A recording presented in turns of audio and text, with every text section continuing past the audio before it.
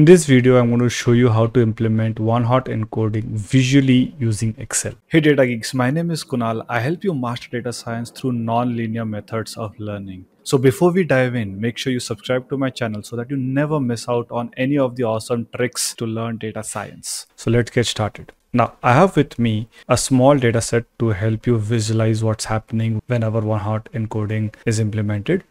So I have few variables like a binary variables, few nominal variables and few ordinal variables. And then I have our target here. I'm going to pick out one column for this particular example, that is the nominal variable 1. And let's see how we can one hot encode that particular variable. I have the target, the nominal variable, and just the ID for me to represent this example. And then once we understand this concept, we're going to then implement it on the entire data set. First, we begin by identifying all the unique values that are present within a particular feature. So I'm going to take all of these values here and then go to this place and say paste special values. Now, once I've placed all of these values here, I'm going to take all of them, go to the data tab and say remove duplicates. This way, it will remove all the duplicates that are present within that particular column. And then now I can place in a table that I have used to create this particular example.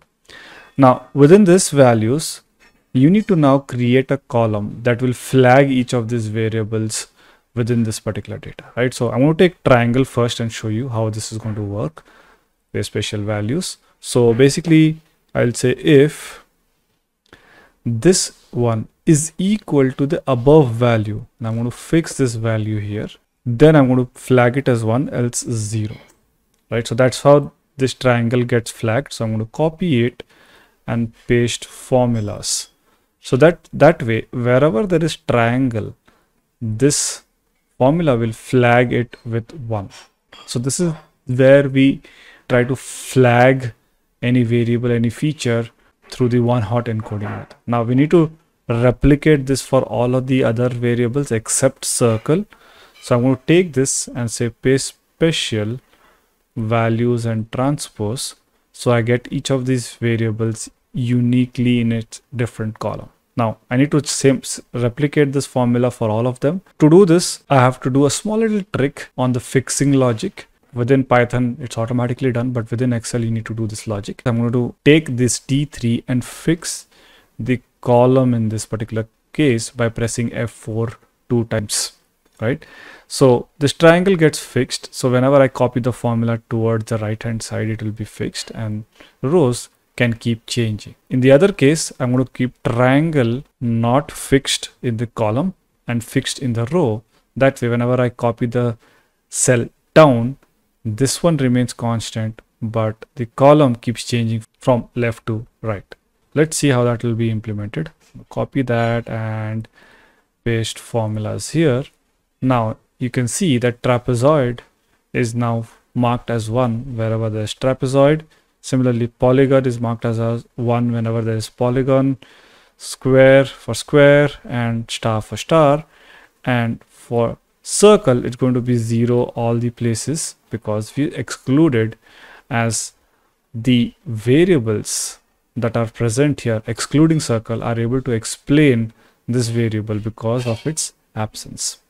So this is how you implement the one hot encoding, and as you can see that it increases the dimensions of features for this particular data.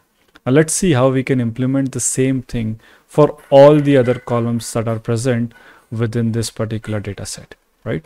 So for this particular automation, what we need to do is ensure we have the unique values for all of these columns. Right? And for binary variables, we're just not going to take the unique values because it's either true or false. And some of them are already, converted as flags. We just need to convert this one as another flag. So for bin, it's going to be easy. I'm just going to introduce another column here and I'm going to call this as bin3, coded. And it's going to be if this one is equal to true, then 1 else 0. So that way we have encoded this perfectly, and I'm going to paste this for all of them, right? Next, for these ones, we need to create a unique value list so that we can write the formula. So I'm going to now quickly do this, copy this, create this here, say data, remove duplicate, say okay. I'm going to place them here like this, right? So that's three of them, but I'm going to reduce one of them. So I'm going to delete this. So only two of them remain here. Similarly, I'm going to take nominal and ordinal and all of that and do it. For the nominal one, I'm going to copy here, paste special values, data, remove duplicates. Okay, remove one of them, copy, and then transpose it here. Okay, you may have to transpose it here, clear this one, and we can shift it here. Okay, so we have this one. Now similarly, we're going to take this one here, paste special values, data, remove duplicates, say okay, and then I'm going to remove one of them here. So I'm going to copy this again, transpose it in this particular place. Okay, and similarly, last one we have, you can copy this, paste special values, data, remove duplicates, say okay, and then remove one of them, copy the rest of them, paste special, and transpose them.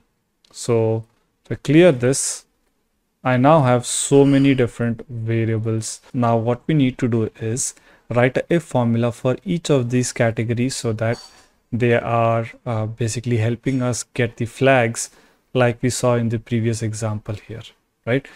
So let's start by writing the first one for nominal 0. So I'm going to say if this particular value, I'm going to fix it in the column here in this particular case, then is equal to the above value. I'm going to fix the row in this case, then 1 else 0, right? So I'm going to now copy it for the two columns here and then drag it down for rest of the column. So I get the blue and green for nominal 1. Now I'm going to copy the same formula here, but except I'm going to change this one to this nominal 1 variable. So that way I get it for all of these variables. Control R to copy it towards the right hand side and then down to copy it for rest of the variables. Similarly, I'm going to copy this for here, change this formula for ordinal 1 and then copy it till these four variables and then copy it down. Next, I'm going to do the same for the last one here. Copy the formula, change this value to ordinal 2, Control R to the right hand side and then down to the rest of the variables or rest of the rows. So this way we've one hot encoded all of these variables. The last thing that I need to do is copy and paste special values here. So now once the one hot encoding is done, we need to get rid of those columns that are encoded, right? Because we're not going to be using them in the modeling practice. So I'm going to delete them, or let's say hide them for now. And then similarly, I'm going to hide this one because we've already encoded this in this particular way, right? And then I'm just going to now take the format that we have for all of them so that we have a consistent formatting for the data that is present here. Okay, so we got this, and as you can see now, we have taken the bin 0, bin 3, decoded them such as this, and our target is obviously here, right? This is our target, and the rest of the variables are encoded, or are encoded in a way that the machine can understand it and run their algorithms on top of it. There you go, guys. This is how you run one hot encoding. I have implemented this visually using Excel. And if you like this video, you're going to definitely enjoy the one that I create using Python and discussing in detail what it's going to be looking like when you implement this using Python. Thank you for watching this video, guys. If you like this video, please hit the thumbs up button and please don't forget to subscribe to my channel.